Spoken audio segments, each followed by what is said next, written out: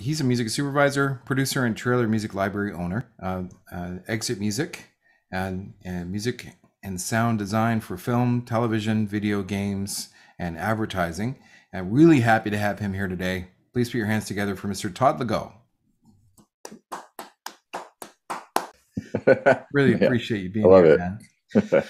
So, even though we haven't worked together yet, I'm glad to have you as a connection, and especially because you have one of those top music libraries in Canada for trailer music. Yeah, and I'm going to brag for you because I don't know anybody else that's supplying the blockbusters like you are. So Yeah, there you go, and congratulations on all your success. Obviously, it's thank you. things have even grown since I first checked out your library a few years ago. Yeah, So I guess I better start making trailer music now. Hey. it's gotten competitive. It's Okay. definitely everyone's wants a piece of that game. All right. So we're going to dive into some questions here. And one of the first off the top is like, how long have you had the trailer music library? Like, when did you start that? I started out with a guy that I was introduced to through a mutual friend in Vancouver. Mhm. He was actually an American up there he was an actor, and he's doing a show with a friend of mine. And Mhm. my friend is like, "Oh, this guy Christian writes like this kind of stuff you're into, this trailer stuff." And so I hooked up with him, and we started. I did our first job. It was a custom scoring job for a movie called Pulse. So it's been whatever 15, 16 years since the library was started. So what made you want to pursue a career in the music business? Because it's certainly not easy. What made you want to do that instead of being a plumber?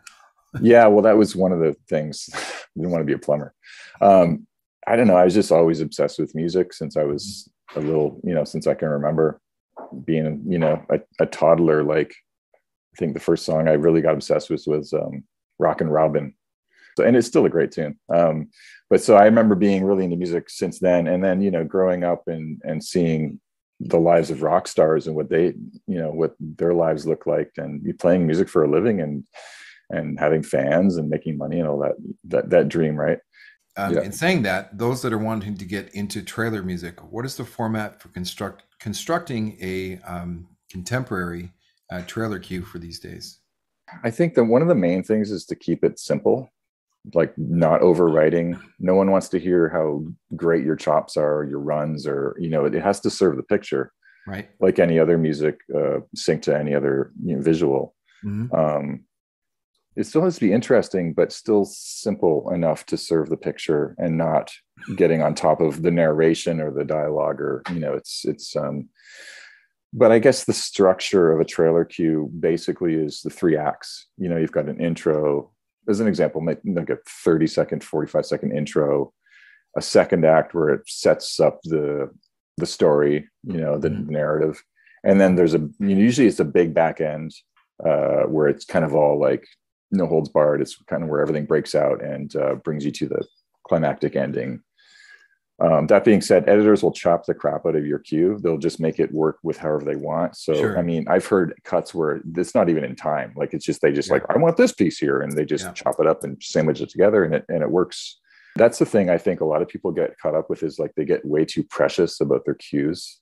Mhm. It's like, okay, well, that didn't work. Write another one, like write 1,000, just write and write and write more, and don't be precious. They're not your little babies. Like, but overall, you still don't want to have cues that have like a billion things going on, right? Right. Like maybe four chords, if you're changing chords, like simple, and often they're the same chords. Like, if you go watch 20 trailers, and if they're not, most of them are covers nowadays, or remixes or trailerizations of well-known cues.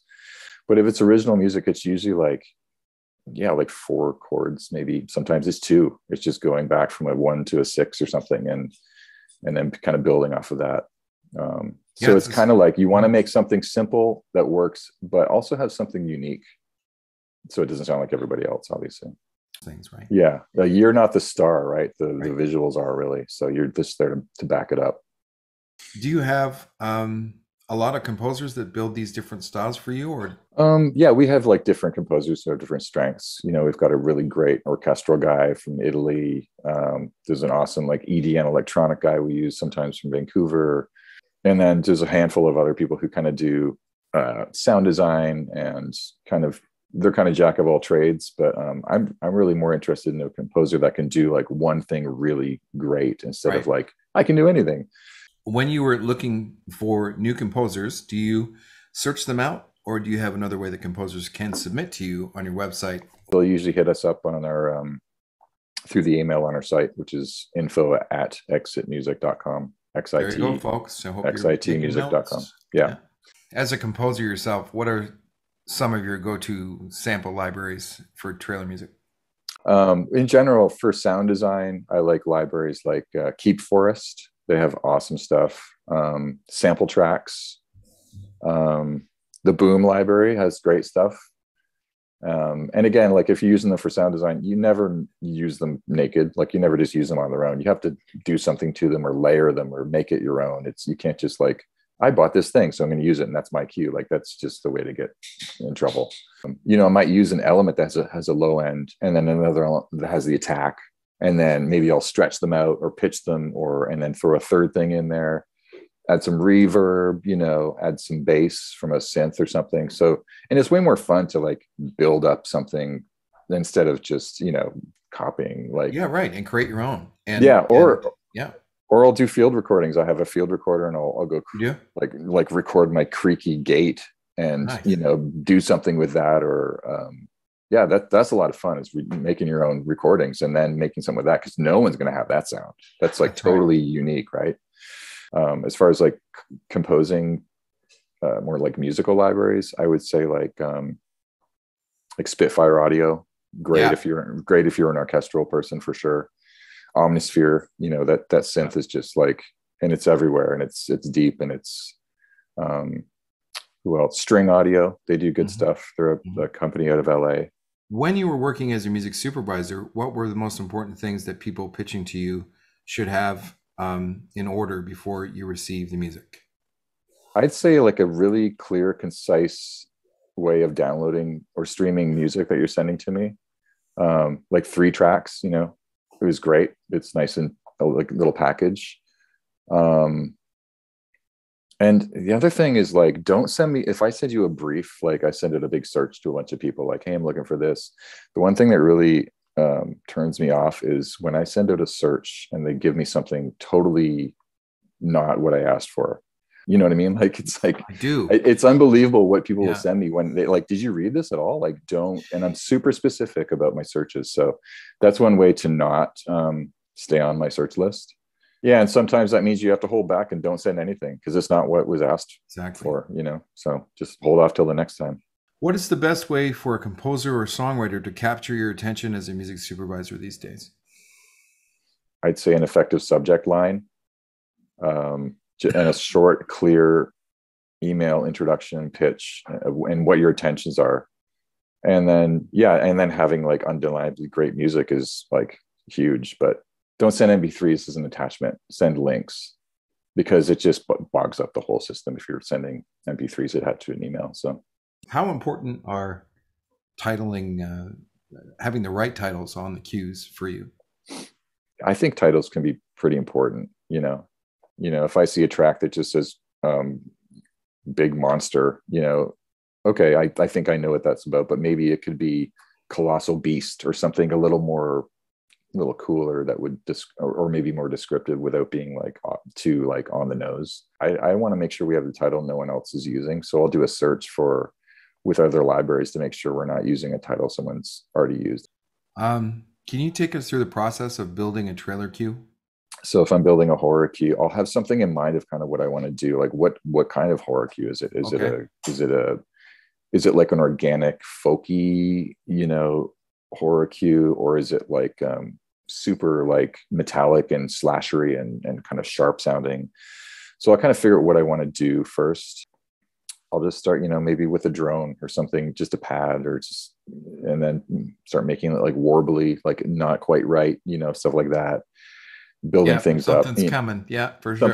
Anticipation's huge. And then I'll start adding some hits, just some clunky, crusty, weird hits, just to make some points in the time. So on the 1 or something like that, just to start keeping time. Yeah. And then maybe add some ticks, adding some like syncopated rhythms, just to kind of, you're always building. The thing with, excuse me, I should have mentioned, building a trailer cue, it's always building. You're always building and building and building and building. Yeah. And you're rarely changing keys. It's not a song like that. It's just you're building a vibe and you're expanding on it. And we do like to make breaks, because what you want to do is you want to make it easier. You want to make it as easy as you can for the editors to cut with. So if there's some nice break points in there that they can like cleanly break away from, you know, stop the cue, have a quippy dialogue line, and then you can come back in with the you know, the next level of the cue. That's great. I like to build things with rhythm. You know, start with a pad, and then I find once the rhythm is set up, then I have a structure I can start like laying on things on top of. And so it's not just nebulous and like there's no time and it's all over the map. I found it way easier once you just kind of set, or, you know, you could even take a marker and put like, okay, at 45 seconds, at 60 seconds, at a minute and a half or whatever. And then you kind of see, okay, I want to finish by this point, this idea. And then. So you usually always work with a click track? Yeah. And that big reason is probably to make it easier on the editors to cut or in the pace of the scenes, right? Yeah. But if anything with a rhythm, you want to be on a grid usually. For sure. I'm more of a guy who finds the songs that I think is going to work for what they're looking for. For the trailers. For the trailers, yeah. To promote and market and all of that. Yeah. The editors have a lot more say in how the cut's going to be, and they often will pick their own music, or they'll be the ones coming to me saying, I need this kind of thing.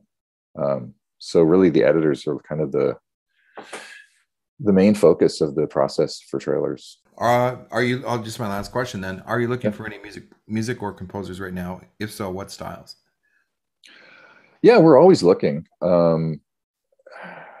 It's again, it's best if the sender knows that we're primarily a trailer library. Yeah. So what'll happen is, just to go off topic a little bit, like I was saying, I'll get composers submitting music to me, and it's clearly not for trailers. It's for film and TV. And I can't, like, even if it's really good, I can't in good conscience take that on, because while we have sub-publishers who get our stuff into TV and stuff like that, that's a 50% cut. So by the time a composer who I take on, if they get something in TV, they're looking at 25% of the income, and doesn't feel right. So I would suggest to them, go find a music library or a sync agency that deals with TV and film directly, and which brings up a good point. How does the money work with trailers? Is it different than? It's totally different. It's an upfront fee. There's an upfront sync fee, and there's no back end. That's why it pays well. When you do get upfront money, it's good money, because there's no back end. There's no PRO collections. It's kind of like a buyout, but they don't own the queue forever. They have it for that campaign. And then you can use it for another trailer. Yeah, I've had like sound design cues that have finished in hundreds of trailers because they work. I didn't know that. Yeah, so you can reuse it. It can be reused thousands of times, because it's like a tool.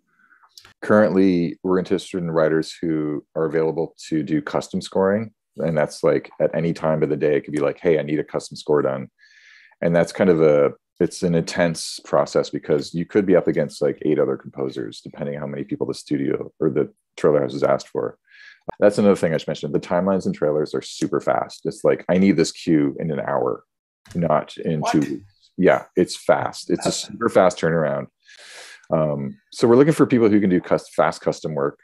Another thing we've kind of been looking at is writers who come to us with almost a full album, like fleshed out, like the concept is there, the music's pretty much there.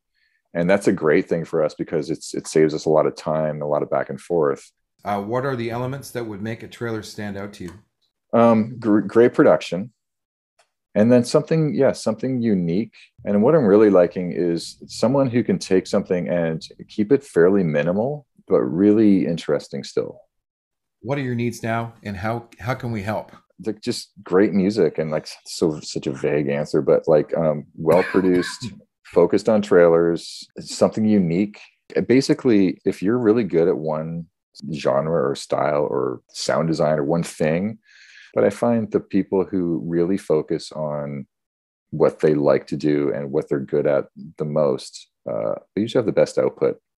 I think it's just turning on that faucet and letting all the crap flow out, and then the good stuff comes out too, you know? So don't be precious with your music like that. That's great advice. Really is. Yeah.